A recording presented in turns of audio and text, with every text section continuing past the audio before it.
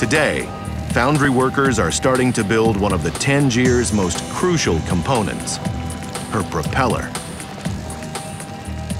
During her lifetime, the Tangier will haul her liquid cargo an incredible 124 million miles, roughly 5 times the distance to the moon.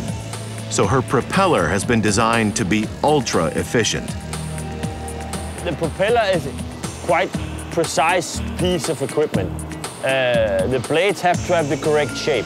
Maybe 15 years ago you designed propeller for speed and didn't look too much into fuel efficiency.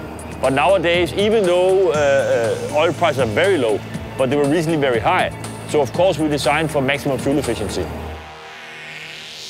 Any rough joints or surfaces would compromise its efficient design. So the 23-foot propeller is cast in one seamless piece from a durable alloy of 8 metals.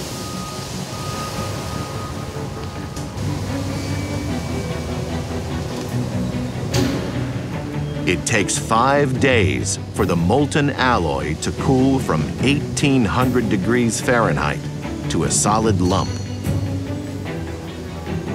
Next challenge, break the propeller out of its mold without damaging it.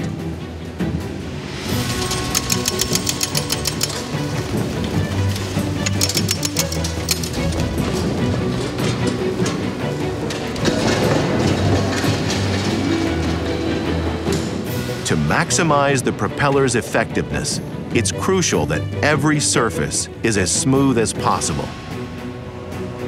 So workers hoist it into an automated milling machine. A computer-guided tungsten cutting head grinds away at the propeller's surface, shaving off even the tiniest bumps.